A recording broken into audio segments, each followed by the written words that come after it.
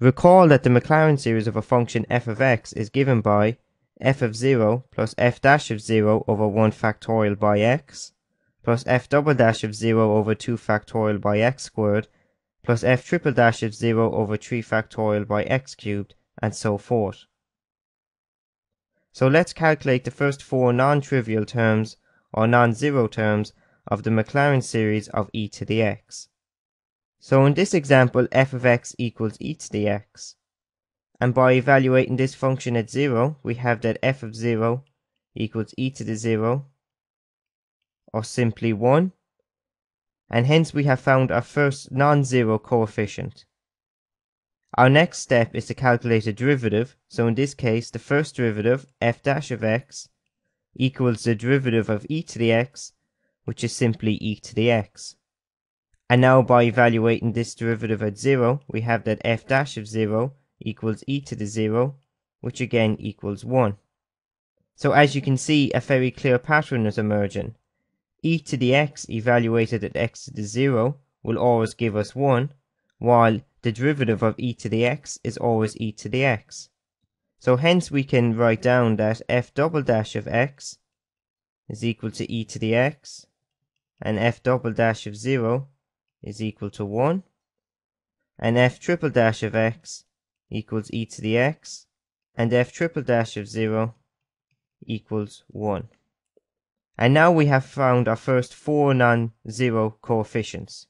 And as you can see, when an obvious pattern emerges, we can skip some of the necessary algebra.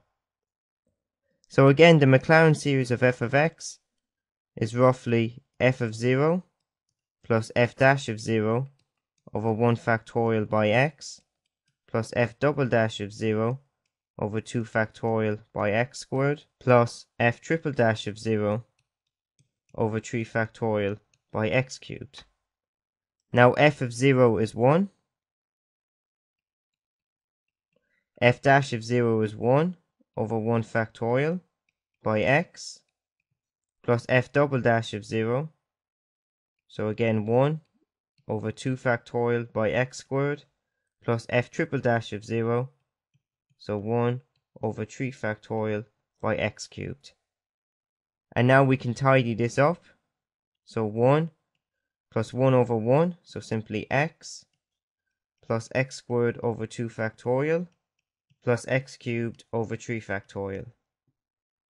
Or we can write this out by explicitly calculating the factorials as 1 plus x squared over 2 factorial, so x over 2, plus x cubed over 3 factorial, so x cubed over 6. So we've just found out that the Maclaurin series of e to the x is 1 plus x plus a half x squared plus 1 over 6 x cubed. So is there anything we can say about the Maclaurin series for e to the 2x?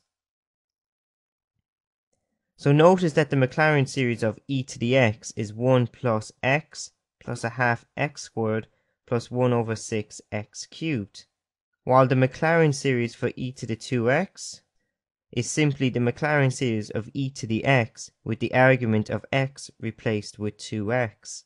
So the Maclaurin series of e to the 2x will be 1 plus replacing x with 2x, so plus 2x, plus a half replacing x squared with 2x to be squared,